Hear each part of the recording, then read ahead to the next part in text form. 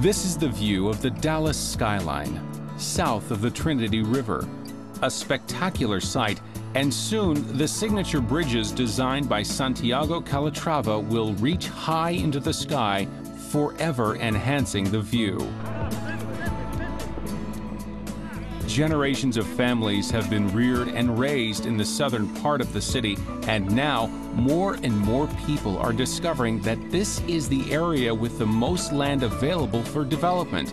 It's ripe with opportunity. Southern Dallas is experiencing development and redevelopment at an accelerating pace. Numerous projects are already underway or planned in the community that will expand the business base that helps neighborhoods to be more vibrant and safe.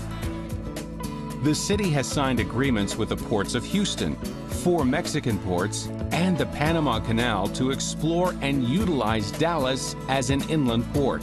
The 6,000-acre master plan business community will be home to distribution, manufacturing, office, and retail. The region now enjoys a huge amount of support, both nationally and internationally, in terms of this initiative. Our geographical location, midway between major markets in Mexico and Canada, makes this cutting-edge facility an ideal spot for any company producing and moving products through major trade corridors. When completed, the facility will process goods arriving via truck or train from deep water ports. Companies started to notice what we were doing, and they looked around and saw that we were the only location in the United States with 5 interstates within 8 miles of each other. The Allen Group's development alone is expected to generate 60,000 jobs, and the economic benefits are only the beginning. You have an opportunity for people to get good paying jobs close to home, which enhances their quality of life, which also strengthens their family bonds. For the southern sector, it provides hope and it fulfills dreams. Cheetah 262-907, Executive Tower, runway 17, clear for takeoff. The area is home to another key transportation facility. Dallas Executive Airport has undergone a major facelift in the past few years, and it is still growing. The new terminal offers a 21st century atmosphere as well as comfortable accommodations. And the new control tower, which is open from 7 a.m. to 9 p.m., is winning rave reviews from aviators.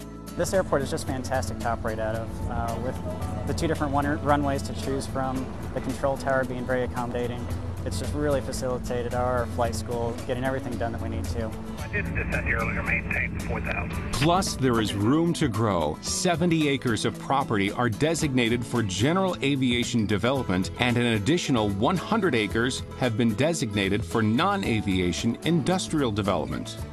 This is a perfect opportunity for somebody interested in entering the ground floor of a market that is just developing to consider sites available for locating their business, whether it's aviation, light industrial, or commercial. The sky is the limit for the first public university to open within the Dallas city limits. And UNT Dallas is going to be a university that will be civically engaged, and that means that we will be very responsive to the workforce needs of the area in which we live in.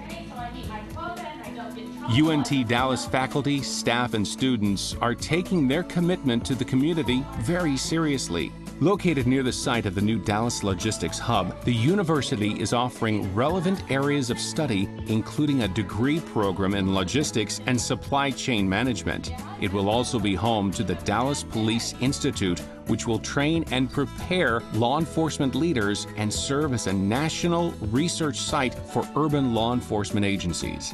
With 264 acres of land, there is plenty of room to grow. The City of Dallas, which invested in the land, recognizes that investing in the education of its residents is investing in the future.